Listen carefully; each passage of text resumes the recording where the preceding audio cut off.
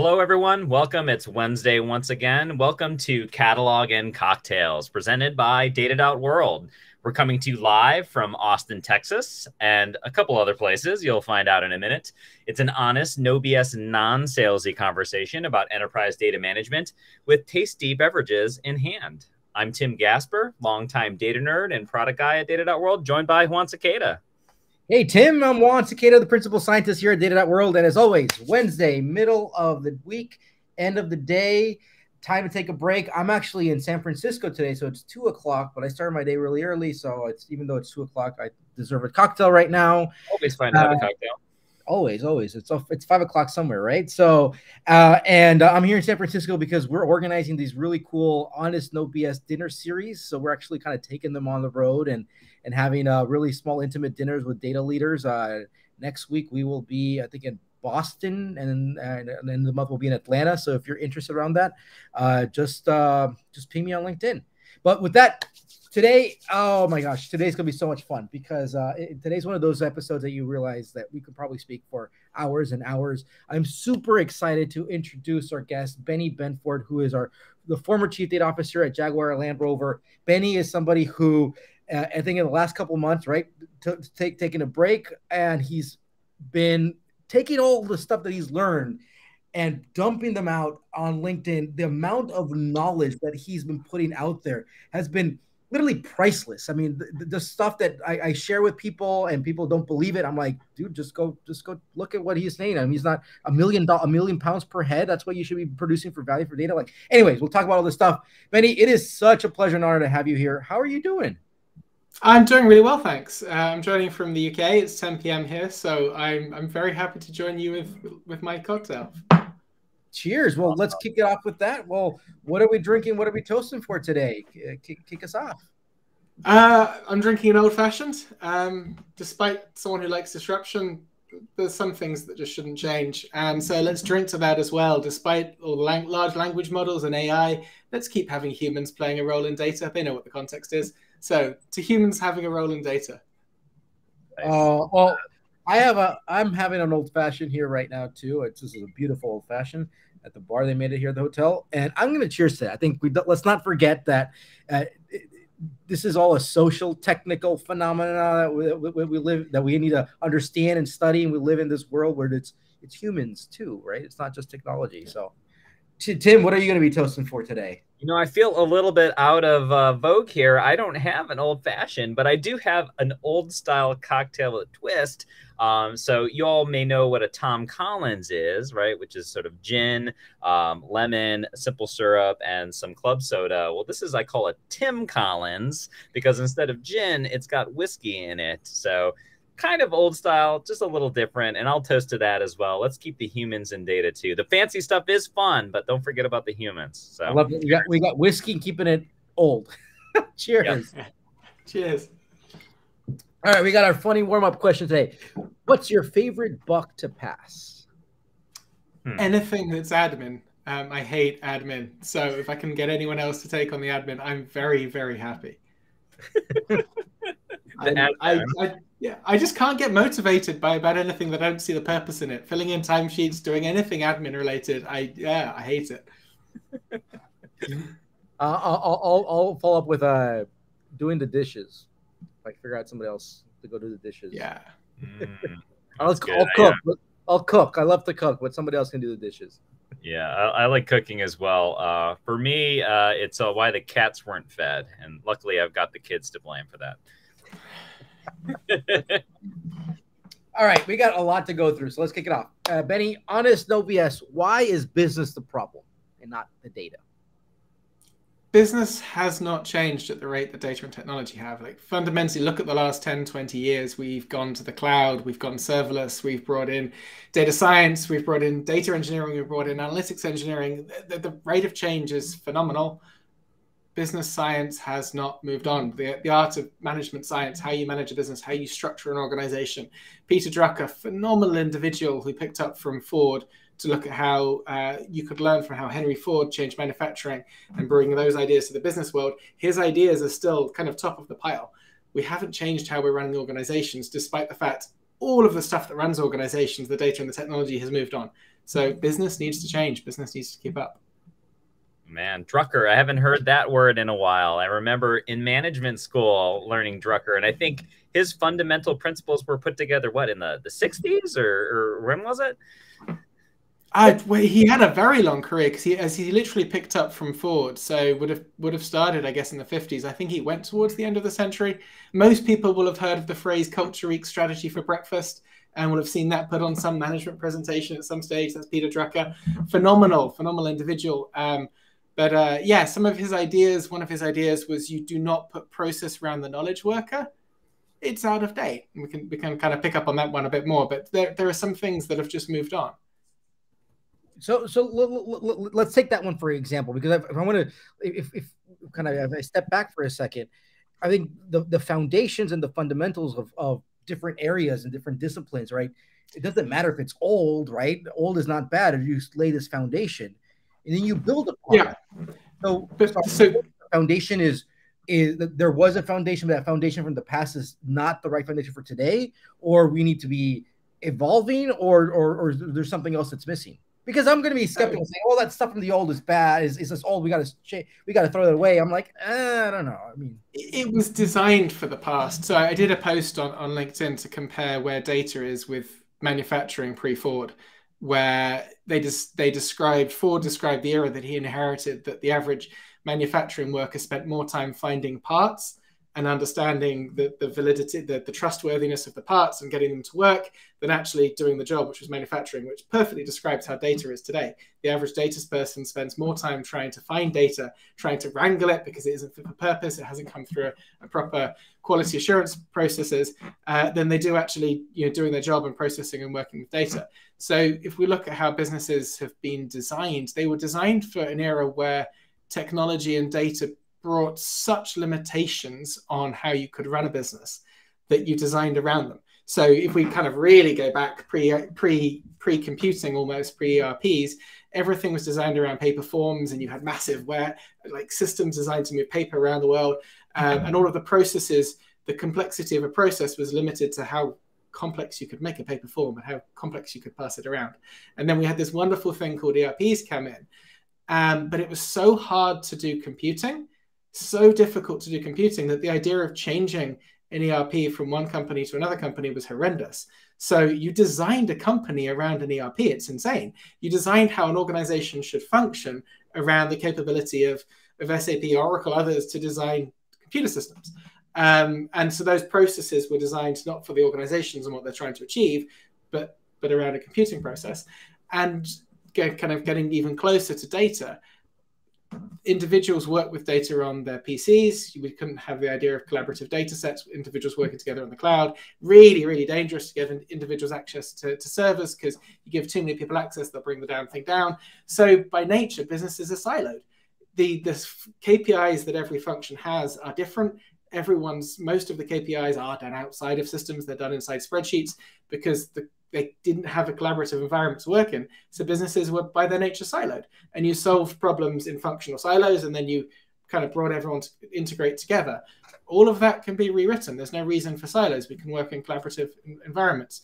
You can look at areas where you can own your systems rather than actually an insane conversation I remember once that will remain anonymous, one of my consulting days, very senior level in an organization, and someone said, the first thing we need to consider when designing our organization is the fact that we're an SAP company. And no insult to that software company, amazing company, but the first thing you need to consider when you design your entire organization is a software stack. That's insane. That's completely the tail wagging the dog. So yeah, we've got the ability to do things very, very differently now, but the world has not caught up in the slightest. We're still running siloed teams with different metrics and different functions, with processes that change the world very, very slowly when we've got the ability to move on. And if you look at those who are real digital disruptors, they're not working like that. They're working very differently. This feels like, Benny, a very big frame shift. And I think it's very fascinating to hear you kind of set up this whole, that business is the problem, not necessarily data, because I think we're such in a frame of mind of technology first, around data, and oh well, it needs to be bigger, it needs to be faster, we need better tools, we need, it's always about how do we create the right technology to help us unlock things. And then on top of that, when we do start to talk about process, right? Let me just name something that's been buzzy lately, right? The concept of the data mesh, right? Even that tends to think a lot around the data and the technology and how, we then map the business to that. It sounds like you're going further. It sounds like you're saying that we should actually look at the business itself, and can we change the way that we're doing business, or organize our business in a way where, to your point of, we've that businesses were designed to sort of they were designed around technology and around data, to actually how does it actually become more of something that works symbiotically together.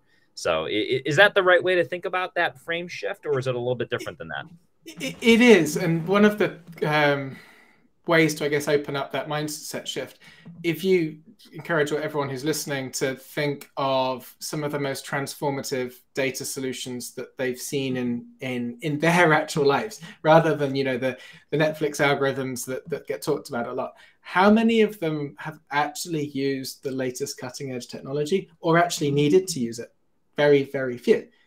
So we therefore definitely don't need what's coming out this year and next year and the year after to achieve radical business change, because most of the transformative solutions have used technology that was available 5, 10, if not more years ago. So therefore, that really emphasizes that what's been holding it back is the shift in thinking and changing how you run and drive your business. And it's a really big shift. It's an easy statement to make, but I think this is so ingrained, it's almost hard for me to find a way to overstate how big the change is going to be.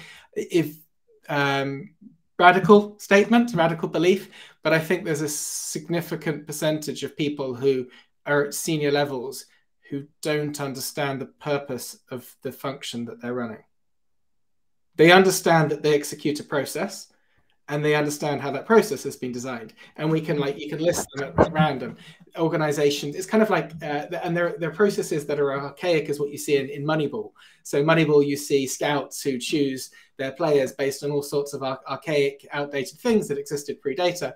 And that's how you see organizations price their products, decide how many volume of whatever product they want to be producing next year. Deciding what they're going to launch onto the market. They have very outdated processes for doing that come through decades of often coming off the back of systems and ingrained knowledge. And they think their purpose is to run that process as neatly as possible. But they've never stepped back to say, what's the purpose of that process for the organization? And now that we're in the new era, can we rethink that entirely? So if you're looking at pricing, actually pricing may have been the way to maintain competitiveness with your peers. Now you can run dynamic pricing. Maybe it's a way to enter entirely new markets. And the whole purpose of the team that you run has changed massively. So we've got the opportunity now to where you shouldn't just be redesigning a process to improve what the purpose of that current process is, but to change your business model. And we should be visiting that on every major project that we look at. But that's really, really fundamental way of looking at the world. So this just sparked an interesting thought in my mind here. So you said something very, very critical. It's like the actual senior folks in an organization, they probably don't even understand kind of how the business works, right? They're almost like running on a machine. They're running like, I got to do this function. I got to do this thing. I got to do it. Why? I just got to go do that. I got to go do that. Right. So they're not being curious themselves to understand why we're doing that. Like we got to migrate to this ERP system. It's going to migrate from Oracle to SAP or SAP, whatever. And it's cost $2 million, $3 million. And it take 2 years, whatever. Like, yeah, that's right. We got to go do. People know how to go do this very well, but why are we actually doing that? How is this actually improving the business and so forth? I think, so your point is that there are senior folks who actually have been there for so much time that they really don't understand kind of the bigger picture. And I can buy that. I think people have just been kind of in their silo, right? They understand their silo, they understand the people around them, but not the bigger picture. I always talk about like, wait, the data folks need to understand how the business works. And also kind of like this newer generation, because data is a newer thing, right? Data wasn't a thing 10, 20, 30 years ago. So if the younger you or newer generation who's focusing on data, and we're telling them you need to understand the business, but at the same time they're looking at their senior peers and they're like, well, they don't even understand the business, or they think they do, and they're making it so complicated. So it's like, in reality, who actually knows what's going on?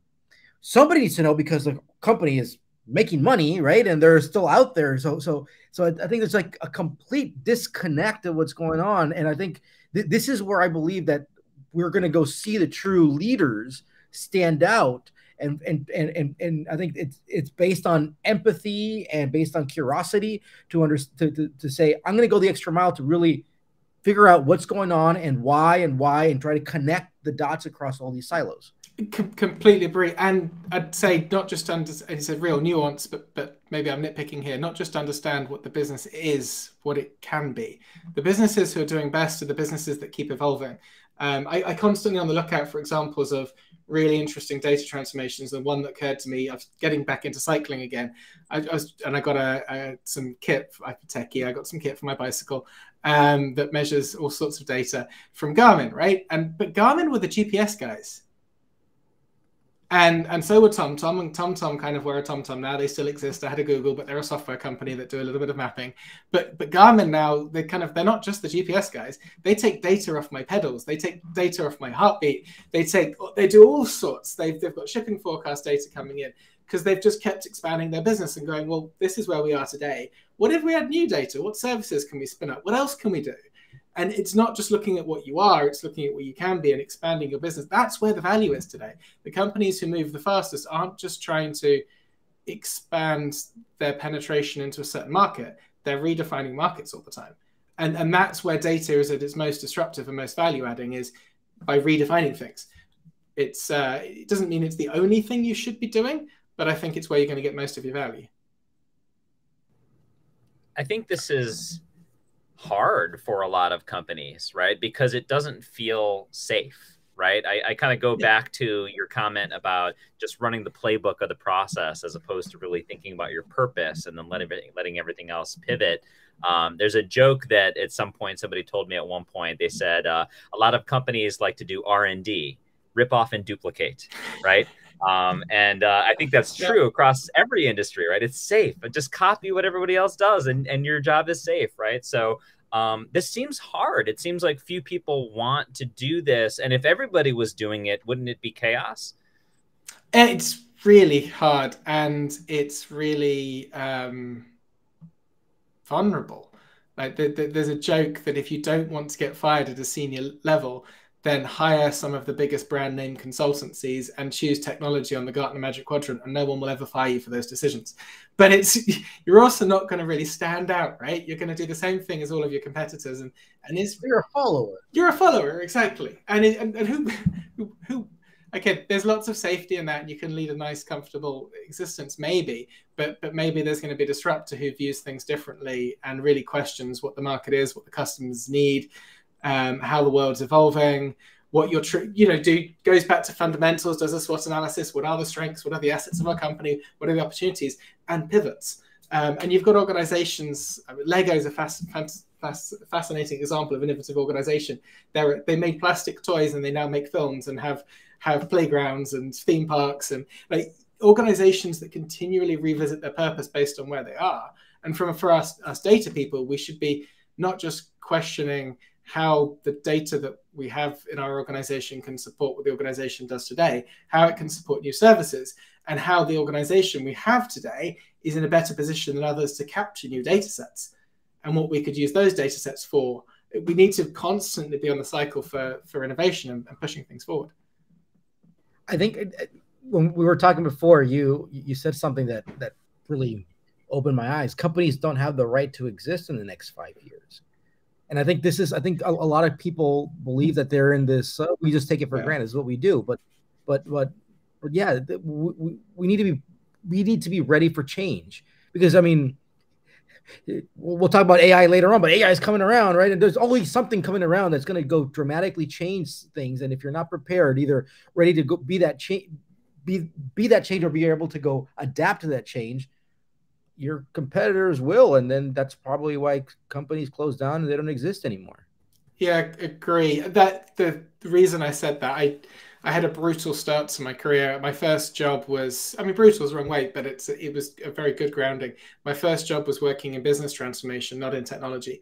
And I started in '08. So I worked on the insolvencies of more companies than I care to remember and did more personal redundancies. It left me with this understanding that, yeah, no organization has the right to survive. And the rate of change, I think one of the biggest things people miss out when they talk about strategy and they talk about, can we go this way or that? They forget the cost of indecision. People don't realize that not making a decision today is actually a decision to not make a decision. And probably the most expensive decision you can make in your business is to not do anything. So all of this procrastination about which direction do we move is really costly. And I can't remember the statistic on what the average age businesses last is. I know it's something that Jeff Bezos supposedly used a lot at Amazon, regularly quoted to people the average age of a company in the FTSE 100 or equivalents around the world. And it's not, new entrants come in all the time. I'm Googling this right now. A recent study, well, this is the first thing that showed up. A recent study by McKinsey found that the average lifespan of companies listed in the S&P 500 was 61 years in 1958. Today is less than 18 years. McKinsey believes that in 2027, 75% of the companies currently quoted on the S&P 500 will have disappeared. This is reading the top thing that showed up here on Google. Yeah, Google for average company. So. Those statistics really hit home, don't they? Because obviously I've come from JLL. I actually never thought about this. This is fascinating. Gone are the days of just working at IBM for 35 years and getting your Rolex watch. Yeah, exactly. Companies are like a disposable construct now. And the skill sets, you know, the roles are all disposable. It's the world moves on fast. It's both. I think companies need to do a lot more to support their workforce through this, but individuals need to be looking at this and questioning, you know, is this company going to support my route to retirement? Mm-hmm. You know, there's a lot of frameworks that try to adapt to change, right? Agile, lean, you know, safe, things like that. Like, are these frameworks providing value to be able to respond to some of the disruption and be a part of some of that disruption? Or is that just like that doesn't even scratch the surface? I think Agile is, with a debate small a or big A, Agile, some people just run off and think of Kanban boards and what have you, and there's more to it than that. But Agile with a small a, I think, has a huge role to play in that. And I think that's been recognized at a lot of board levels now. A lot of companies that I've spoken to, and at the last organization I was in, the board recognized the need to move to an Agile organization, where there's one of the changes is the teams within the organization are much more empowered to drive changes as long as they drive towards outcomes that are agreed at a senior level. And then there are mechanisms in place to agree new outcomes as well, which is very different to how organizations used to work, where top down you decided what needed to be done and you received your orders about what to do. Instead, now you're told what direction you need to take people in. And then you've got a local empowerment to do that. And I think data's got a huge role to play in that. There's an article that I keep meaning to write and keep feeling I've not done enough research on, so I'll say something relatively incoherent now, perhaps. But I think Agile and data culture are two sides of the same coin. If you look at the articles on what does it mean to be an Agile with a small a organization, what does it mean to be a data culture, kind of data with a small d organization, there's a autonomy of teams to kind of drive in their own direction, clarity of purpose and objectives. The Agile talks a lot about transparent access to information and metrics and backlogs, so everyone can actually have a common understanding of what's going on. We've got this concept of stream-aligned teams coming up, so you're not just autonomous, but you've got the ability to drive through a whole value process rather than owning just a section, and learning organizations. So I think data's got as large a say in how we create these organizations as Agile does, and that they're two. Maybe along with how you create learning organizations is an interesting one. They're the really big concepts that we need to push towards. But that's my take on data, which is, you know, back to our toast at the beginning, is very much around people and what people do with data rather than just the records themselves. Now, this goes back to something we were discussing before about like data teams themselves, right? They need to go after the business organizations. They need to shift from that no because to the yes if, right? We're like, well, I mean, oh, we don't have a buy-in from the executives. Like, well, because why not? Yeah. Like, have you actually gone in? Like, what? You just asked once and they said no, you stopped. Like, no, I think there needs to be more of this interaction. Like the if business traditionally has lived in these lines of business have been in these silos, which I think that's kind of how it traditionally has been set up. Data is coming around saying it doesn't fit in its own silo. It's something that traverses all the different silos. So that's why you get all this different friction.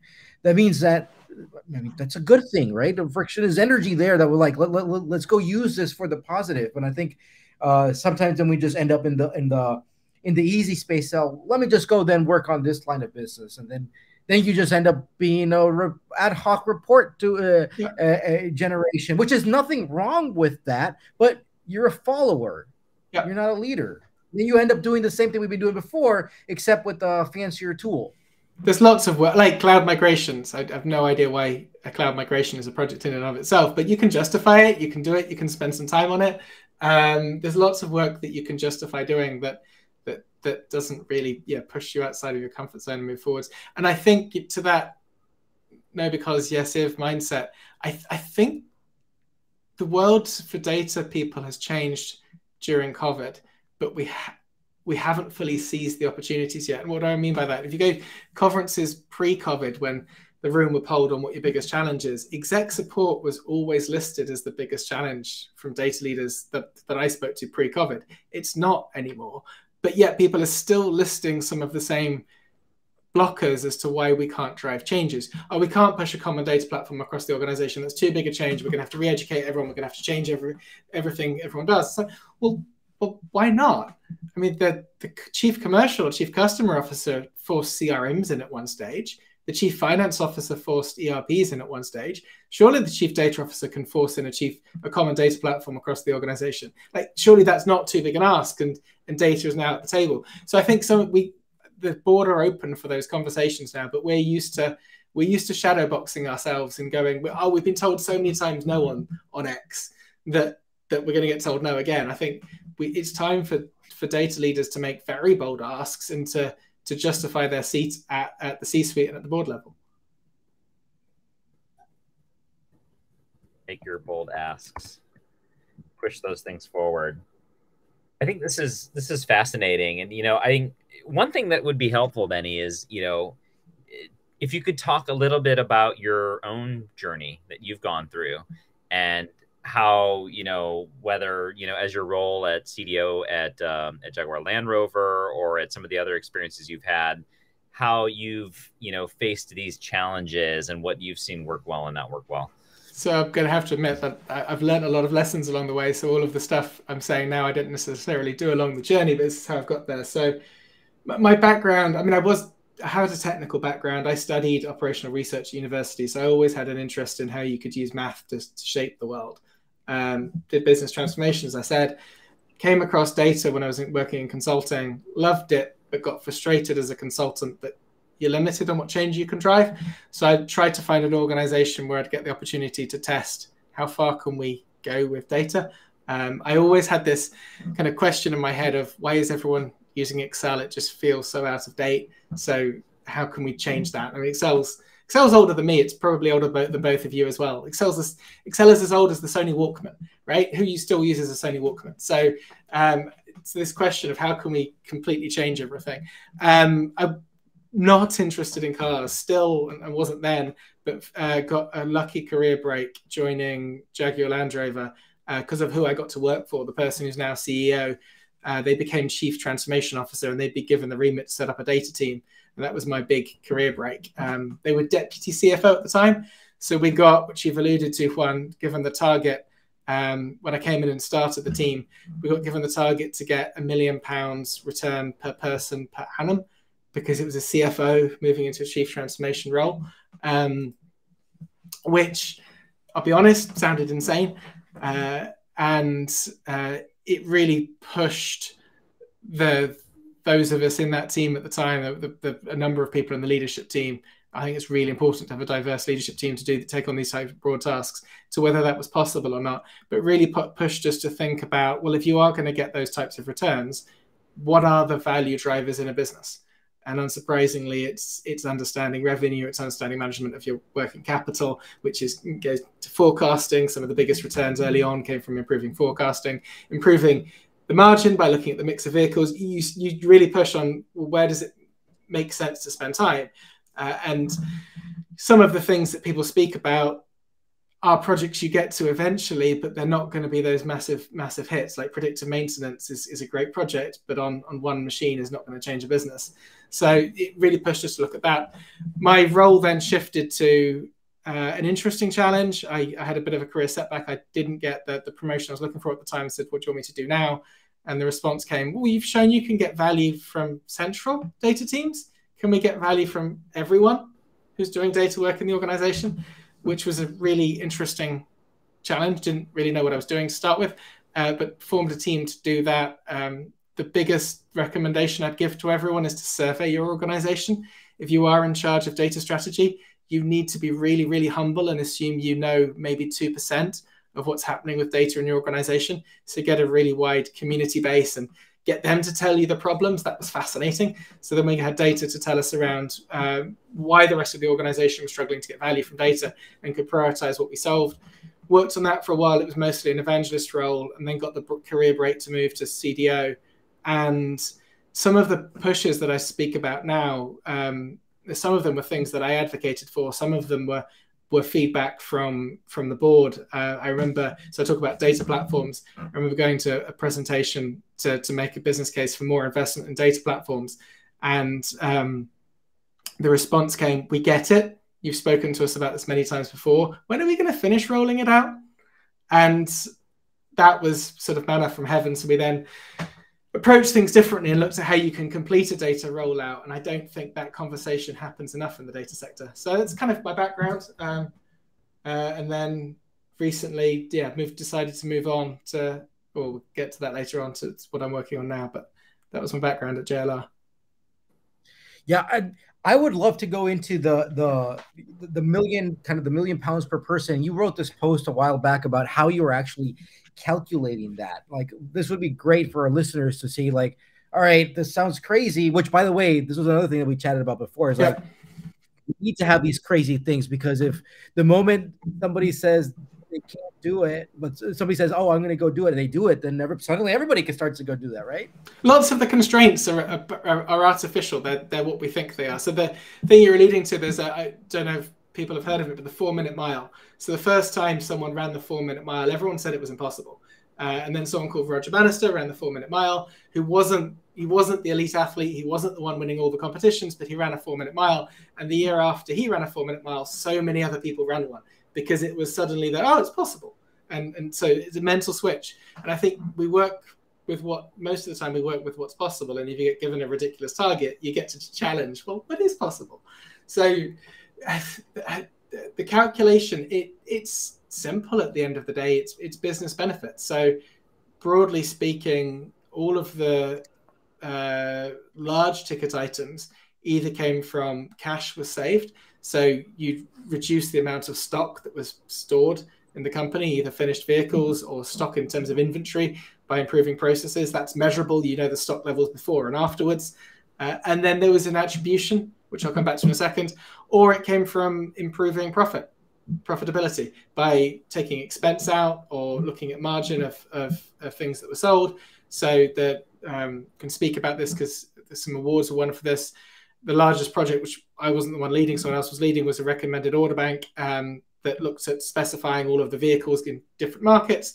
That helps you to set, exactly how many vehicles should be the premium vehicle, exactly how many should have all of these features. You can get the margins of the vehicles right, and you can measure the margin before and afterwards, since you know the value.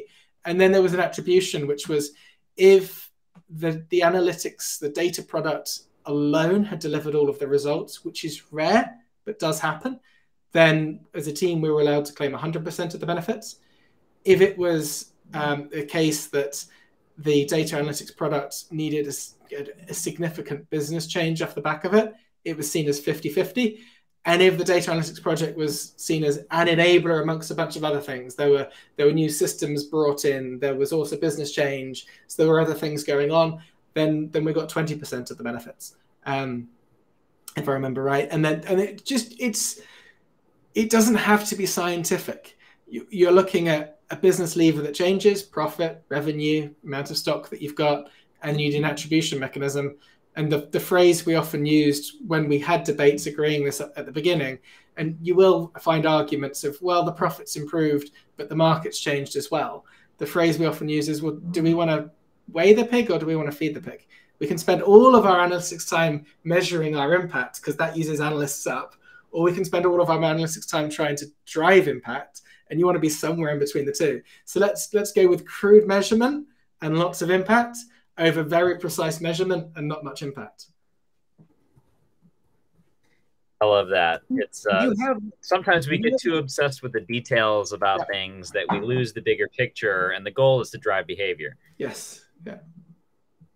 Do you have I'm curious, do you have an accountant who would look at the stuff, or this was just your own like your team's calculation? I am an accountant. This is something I've been for my sins. I am an accountant. Well, so I've been bringing this up a lot. There's a podcast I listened to a while ago who said like, oh, we should bring an accountant to the team, and I've been bringing this up with a lot of folks, and they're like, what do you mean? I'm like, but your evidence that we need to have accounting. And as it scaled, so there were a couple of people in the team who were accountants, and it really helped. We actually ran training on accounting for the whole data team. So I think it's essential. I think you should train anyone who's trying to get value from a business to at least understand the accounts and to understand difference between things like profit and cash flow and what it means to have depreciation, just basic things like this. But as we scaled, the finance team became really important. There was a team in finance that actually audited our results, that gave validity. They helped with some of the more complex analysis so they could take on some of the work. But yeah, I think it's really important to train teams that are trying to drive value on the science of value, which in some ways is accounting. And the science of value, which is all right. So we got some more stuff to cover before we wrap up. But you are doing something new, which what is interesting is that it's a nonprofit startup. Nonprofit. What is this? What does the world need right now that you are trying to go change with this nonprofit? So, what did I get frustrated about that caused me to leave? Because it was a lovely role. My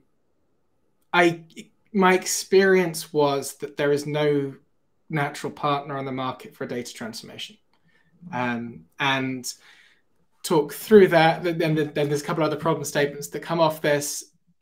You've got lots of tech companies out there and they're brilliant, but no technology alone supports data transformation. You need a suite of them. And it's not the role of any technology company to understand how you put your whole suite together. And you don't need just technology. So the technology companies aren't in the position to be ideal transformation partners. There's also this really weird thing that because the world is run by VC and investment these days, your value multiplier is much higher for a SaaS company than a services company. So therefore, SaaS companies don't want large services arms that help with transformation. So they can't help.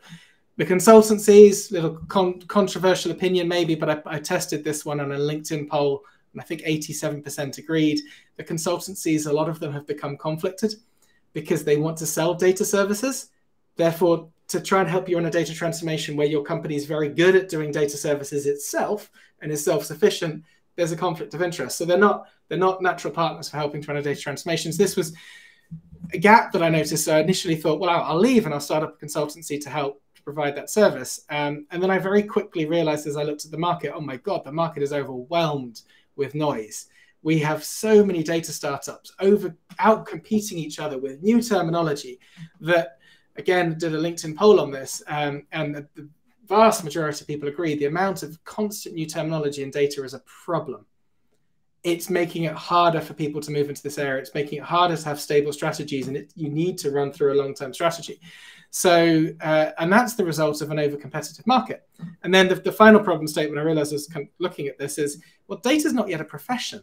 And this is part of the problem. So all of the thought leadership's coming from tech companies and consultancies. Tech companies, they do produce some thought leadership. They also produce marketing, and sometimes you can't tell the difference. And The consultancies, similarly, they're trying to sell their products. It's not a profession. And if you're going to try and set up something that's going to change this dynamic, no one is going to collaborate, and it needs to be a collaborative effort with a profit-making entity. So the gap is there needs to be a non-profit that starts to drive collaboration in the market, so that we do have common standards, so that companies can accelerate the rate of their transformation. And that's, I've got a white paper which I've shared with yourself, one I'm happily to share with people that reach out, that I was sharing last quarter, that goes through a number of these problem statements and others that fall off it. But essentially, that setting up a non-profit to start to standardize, not the technical aspects. There are non-profits looking at things like new standards around graphs. Great, don't question it. Needed, superb. There are entities looking at some of the ethics, increasing ethics in the data sector. Great, again, superb. There's no one looking at business management and how it changes. And how do you manage a data transformation? How do you support organizations to do that? And at JLR, we worked with a couple of other companies who were doing similar things. There was so much that we were doing in common, and there was no mechanism for sharing this knowledge.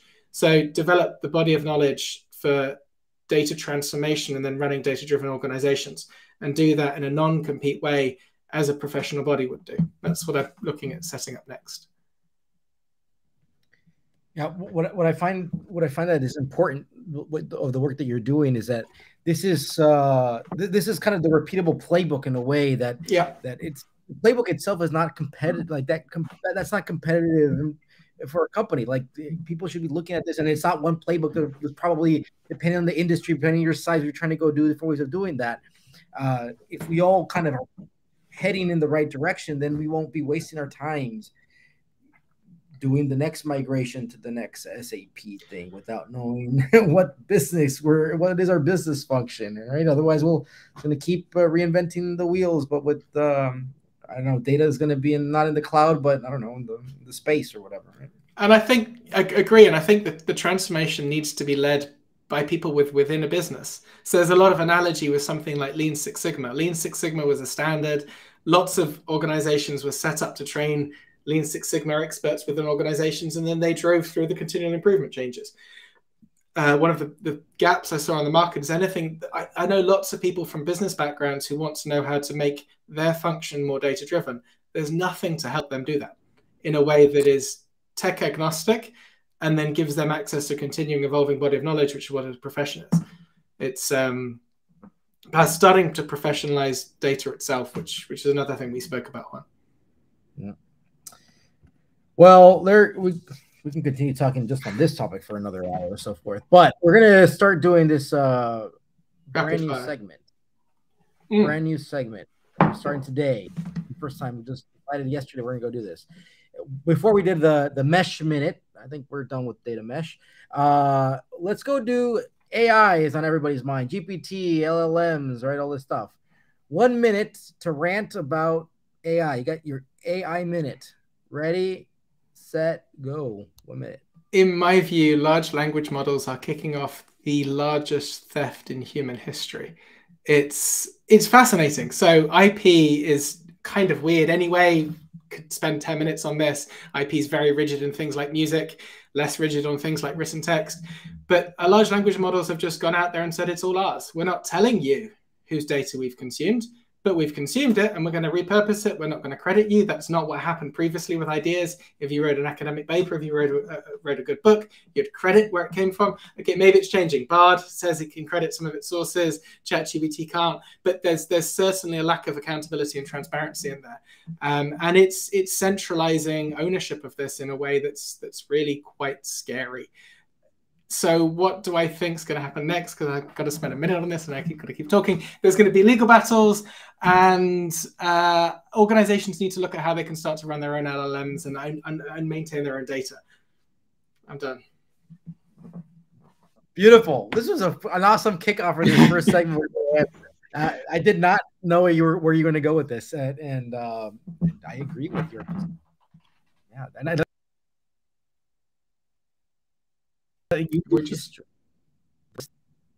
yeah, it feels that way. It feels that way. It's there's no There's no accreditation for all of the IP that they've taken to create their assets. Excellent point. Well, they're going to get sued, but they're planning for it. Yeah, we talked a lot about disruption today, and obviously there's a massive disruption here, and you know, some folks don't know how to react to that. Italy just banned GPT, right? Yeah, that's interesting. That's really interesting. See how that evolves. Because if it does produce productivity enhancements, that's a brave thing for a country to do. So, all right. Well, with that, let's kick it off with our lightning round presented by Data.World. So I'll go first. CDOs shift more resources and power to them and their org. No. No, the resources should be away from the CDO's org. The org should be decentralized. Data should be in the functions. The CDO should be an orchestration role. Okay. Strong opinion there. Second lightning round question. The management Bible, Peter Drucker, that's rewritten. Yes, 100%. We need to find a brave CEO that's going to experiment with how to run an organization and then retest how to run organizations. All right. Third question. Are all companies becoming data and technology companies? No, they don't all need to. I had an interesting conversation with someone the other day around, we need to stay confidential, but around a kitchen fitting organization that couldn't care less about its data. It's massively profitable. It has great carpenters. It's expanding vastly. It doesn't need to worry about data. There's plenty of industries that don't need to worry about their data. Just to signal that one a bit, you said plenty of industries that don't need to. Like, I'm curious, can you expand on that? What other industries you would say? You're like, yeah, no. I mean, does a hot dog van need to worry about its data? Like, there's lots of places, anywhere. I mean, hot dog van's a weird one choice. Maybe it does. Anywhere where you've got high margin and it's craft, and you're expanding and you have demand from what you're doing, you don't need to refine your process. So the craft area does not need to worry about data at all. That is interesting. Very insightful. You're a very wise man. I like to unpack the economics of different industries at some point and just think about how disruption affects them differently. But that's the data nerd in me. All right, fourth lightning round question for you. So fast forward 5 years from now, we like to do some of these future casting questions sometimes. So 5 years from now, are businesses more successful at being data driven and channeling this disruption, or are they more in chaos and disrupted? Both. The ones with the higher growth and higher margins are more successful. The ones with the higher mental health problems of their workforce are less successful. This is what you speak to so many people who are burning out right now because their organizations are trying to do everything. And I've spoken to CDOs who go, oh my God, my CEO's just heard about ChatGPT and AI and now wants to do these 15 things. You need focus. Organizations that have focus will succeed. Those who stay scattered will end up stressed and chaotic. I think that's a statement that will transcend the test of time. So that one won't focus. Yeah, it's just a tautology, I suppose, isn't it? Well, it would be included in the newly written management book. I'm sure Peter Druker talks about that, so that part wouldn't get rewritten. Agreed. There'll be plenty of Drucker that stands the test of time. All right. Well, we have so much notes here. Takeaway time. Tim, take us away. All right. Such a great conversation today. We really started things off with this honest question about, business versus the data, right? Which one's the problem? And you really started us off, Benny, by saying that the business hasn't changed nearly as much as the rate of technology, right? The art of running the business continues to be largely the same for, 70 plus years, right? You don't put process around the knowledge worker and all these things that were developed as part of the original management methodologies by Peter Drucker and others. They haven't evolved to the new times. They don't all apply to the new times. And many of these ideas don't fit into a world that we live in today where technology, data, and society is evolving at such a rapid pace. It was designed for the past. Ford kind of described that the average manufacturing worker spent all their time looking for parts. You talked about, the worrying about finding the parts, the quality. amusingly kind of similar to the world of data today. And businesses were designed for an era where technology and data would be designed around instead of in conjunction with. And so you mentioned, paper, everything revolved around the paper processes. And then ERP came around, and the business just did everything around the ERP. So you designed your company around the technology. But things are changing. Business lines used to be more siloed and run independently. Now there's new metrics, new processes, and a lot of disruption. How many of the most successful companies are really leveraging bleeding edge technology or algorithms? Less than we might think. And actually, they're leveraging it to disrupt as opposed to really. It's not the technology that's the factor that's driving their success. It's the disruption in the business model and how they're applying those disruptive approaches, right? You mentioned that purpose needs to be at the center. That a significant percentage of people at the senior level probably don't actually understand the purpose of their function. And all they're doing is they know what the process is, or at least what they've been told the process should be and how it should operate. And they're just following out that process, right? They're just running the playbook they know instead of thinking about truly what is their purpose and trying to disrupt themselves and disrupt the market. You mentioned, Garmin, right? They're not just a GPS company. They're like an IoT data company. Like look at Lego, right? They're not a plastic toy manufacturer. They're an entertainment company, right? And so it's really thinking about how you can change the game around these things. And really this centers around not the technology and the data, but around the business itself. And then you mentioned about there's all these strategy problems, right? The average life of a company is reducing. And people often the worst decisions that a company or that people could make is actually indecision. Analysis paralysis is probably the greatest cost of the business. And agile and data culture are really two things that can help a lot, and they're two sides of the same coin. And you mentioned autonomy, clarity of purpose, transparent access to information, stream-aligned teams, which being from a product background, I'm very passionate about. So I'm excited to hear you mention that. Learning organizations, shifting from no because to yes if. And so I think there's a lot of opportunity here for us to change the game around strategy, company strategy, like you talked about. So much more. But Juan, I'm going to pass the baton over to you. Yeah, so we talked about your experience at JLR, and I like this. Excel is as old as the Sony Walkman, but who's using the Sony Walkman anymore, right? I think those are the types of things we need to be looking at. And again, I love this whole £1 million per person. And I mean, anybody who's listening, go find post about this, or just ping me, and I'll link it to you. How do you do this? Well, you got to understand how this cash is being saved, how to reduce this.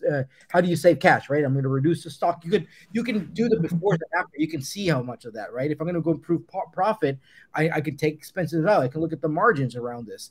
So you had this whole kind of these metrics, right? You take like 100% of the credit there if it was all done by the data products. 50% it was done between kind of half and half between the data and the business. 20% if you know that you're part of that change. So don't get obsessed with all the details around this stuff. Like, we got to be very practical about it. And we should have an accounting should be part of the team. And in your case, you're actually, accounting is your background, right? So we need to understand profit, understand cash flow, understand the science of value, which is accounting. Have a diverse leadership team, understand what are the value drivers, understand how revenue, understand how to improve forecasting, to understand where you should be spending some time. Survey the organization. I love this so much because I bring this up time and time again, right? My broken record, the data catalog is not just about cataloging data. It's cataloging data and knowledge. Understand how people are doing things in the organization. Let them to tell you what the problem is. And the status quo is to focus so much on what is possible. People said the 4-minute mile was not possible until somebody did it. And then everybody started to go do that. So then what's next for you, and not just for you, but I think what's next for the entire data world in general is like, there is no natural partner in the market for a data transformation. The majority of the people believe that consultancies are conflicted, right? They want to advise you how to do a transformation, but they also want to go implement it for you. So they're not natural partners. Another issue is that data is not a profession. Like, we're still such a young thing, and that is a problem. So we have this big gap of collaboration. And I think you need to be able to have a way to bridge this gap, and it needs to be in this nonprofit way. And this is not to go standardize technical aspects. People are not looking at how to, it's called standardize the playbooks around how to do business data transformation. And this knowledge is really not being shared. And we need to be able to kind of make sure that's repeatable. How did we do? Anything we missed? I'm exhausted by listening to that. So if we got through all of that, that was impressive. Well, that was all you. It's been a good chat. It's been really, really good fun. We've hit a lot of good things. Yeah. So let's just throw it back to you to wrap it up on advice. Throw 3 questions. What's your advice about data, about life? Who should we write next? And what resources do you follow? Advice, diversity. It's so simple. I think it's so easy to become absorbed in your profession, particularly an area that's moving as fast as data, that's all you read about.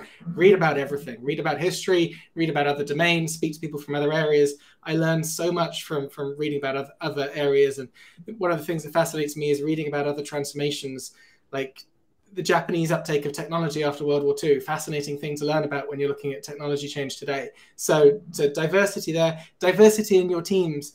The biggest lesson I learned at JLR was not just to recruit data people in a data team. Recruit people from change backgrounds with no data experience, because they're going to teach you so much more about change than someone from a data background. So diversity is the advice.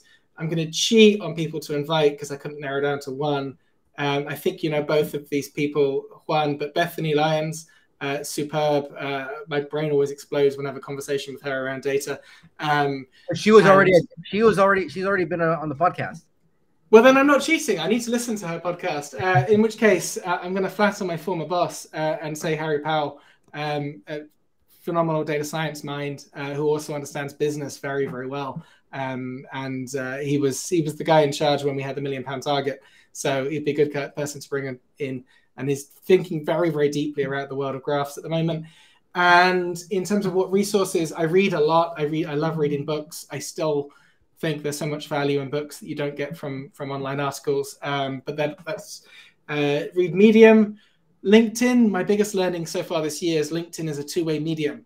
So as I've started putting stuff out there, people have reached out to me, and I've created time each week for half-an-hour conversations, and I think that's priceless. So comment on LinkedIn, reach out to people, and find out time to just start chatting to people. 100% with you on the LinkedIn, the two-way medium, right? I've met so many amazing people with that. And with that, actually, next week, one of our guests next week is going to be Veronica Durgan, who's a VP of data at Saks, who I've also met through LinkedIn, and we've chatted through that. And we're actually going to be live from Boston, because next week we're going to be in Boston for our Honest No BS dinner over there. So she's one of our guests, so we're going to figure that one out, how to do the whole life thing. But Benny, thank you so much for this amazing, valuable conversation. I agree with Michael, who just said this was an incredible conversation. Thank you so much. It's been a lot of fun. Thank you for the opportunity.